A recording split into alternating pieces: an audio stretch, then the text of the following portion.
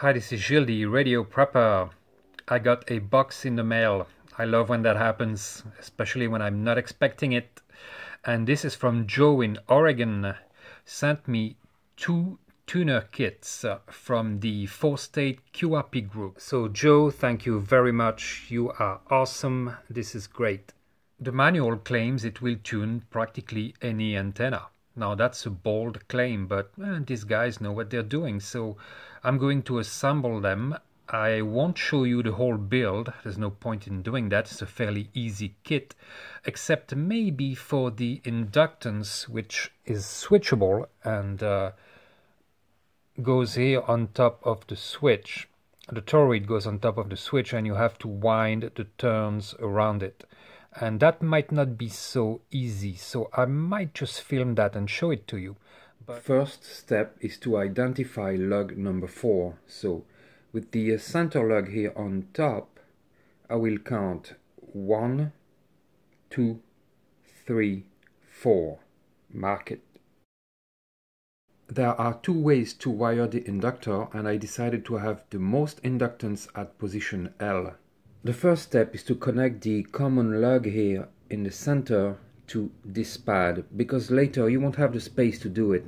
I decided to use insulated wire instead of the bus wire provided, so just to avoid shorts.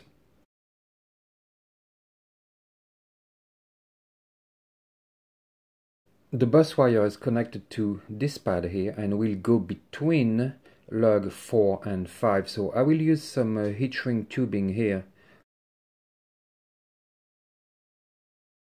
Now I'll put the wire through the toroid and slide it down. And it will rest here on top of the selector. The first turn goes around the toroid from the inside through lug number 4 and back out from the center. And I'm going to have to make 3 turns here.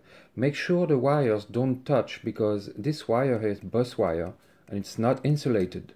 So here are the first 3 turns that go through the first 3 lugs. After that it's going to be 2 turns per lug.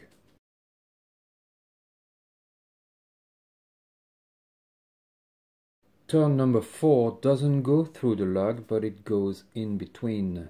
You have to make sure it doesn't touch the other wires. This one's going to be soldered, of course, on this lug. It's number 1. I repeated the operation until I was done with all the turns, and now I have to make sure that they don't touch each other. If I had some hot glue, I would put it around here to avoid the wires moving.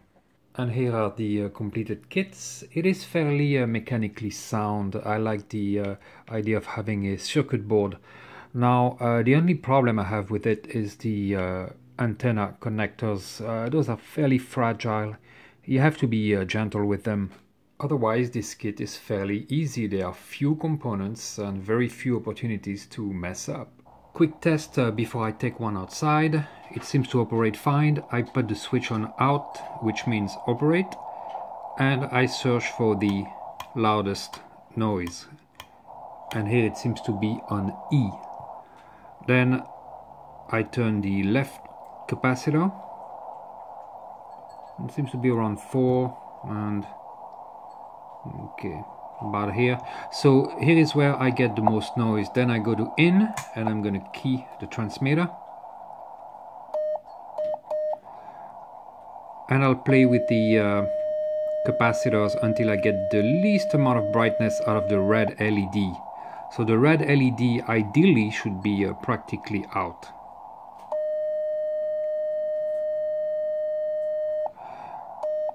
And it's not bad. You can see here that the green LED is much brighter than the red one, and that's what you want. Then I place the switch back on out and I'm ready to operate.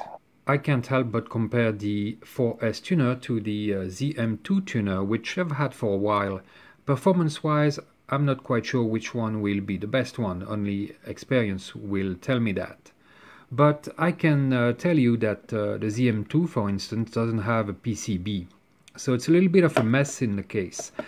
I like the 4S tuner because it does have a PCB and everything is mounted on it. The only problem I have with it is that again the BNC connectors are more fragile than the ZM2.